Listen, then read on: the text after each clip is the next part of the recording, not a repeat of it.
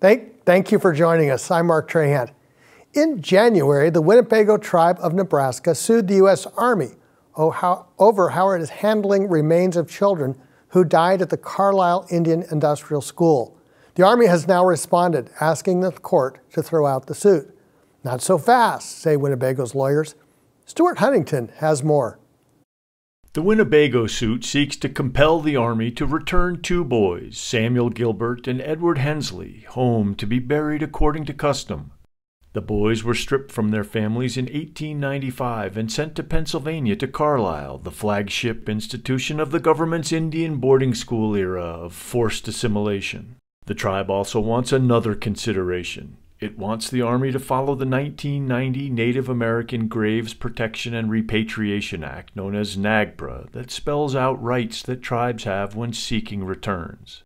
The Army has said the law doesn't apply. Now they are saying that in a court filing, asking a federal judge to throw out the Winnebago suit. Winnebago's attorneys reject that idea. Unfortunately, the Army's tradition of ignoring the humanity of Indigenous people and kind of operating outside the norms is not new. An Army spokesperson declined to comment on ongoing litigation, but the Army's legal argument is causing some head-scratching by opposing counsel, who note that the Interior Department has issued a groundbreaking report critical of U.S. Indian boarding school policies. So it's disappointing that Department of Interior can take such a stand and speak to their role in this, but the Army can take such a different path, I guess, here. So I think that the contrast is a bit shocking. Stuart Huntington, ICT News. Later in the show, Stuart talks with ICT's Marinette Pember to get her thoughts on this suit and what it means for other tribes. In Kansas, an investigation at Haskell Indian Nations University has revealed years of sexual assault claims. The Department of the Interior's Bureau of Indian Education conducted the investigation and found the university ignored reports of sexual assault, abuse, as well as bullying and intimidation by Haskell administrators. Beginning in 2021, student allegations were reported to their athletic department, relayed to the school president, the BIE director, and even the assistant secretary for Indian Affairs. But no action was taken.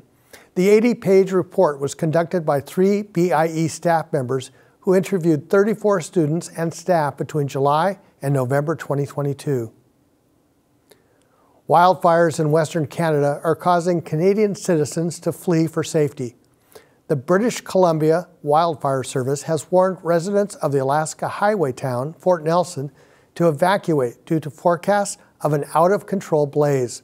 More than 4,700 people have already evacuated after an order was issued last week. According to Bowen Ma, the province's Minister of Emergency Management, Drought Conditions, and no forecast of rain is extremely concerning and uncommon during the wildfires in the region. The nation's second largest reservoir in Arizona has reported plumbing damage. The river outlet works, which are small tubes near the bottom of the Lake Powell Dam, are responsible for releasing excess water. Cavitation, or air bubbles, causes implosion in the pipes, leading to damage to the protective coating. While the dam is only 30% full, experts worry that when the pipes are used for overflow or ecosystem boosts, they will continue to break or will stop working. Wildlife and 7 surrounding states rely on the water from the Colorado River and regular drainage from the dam.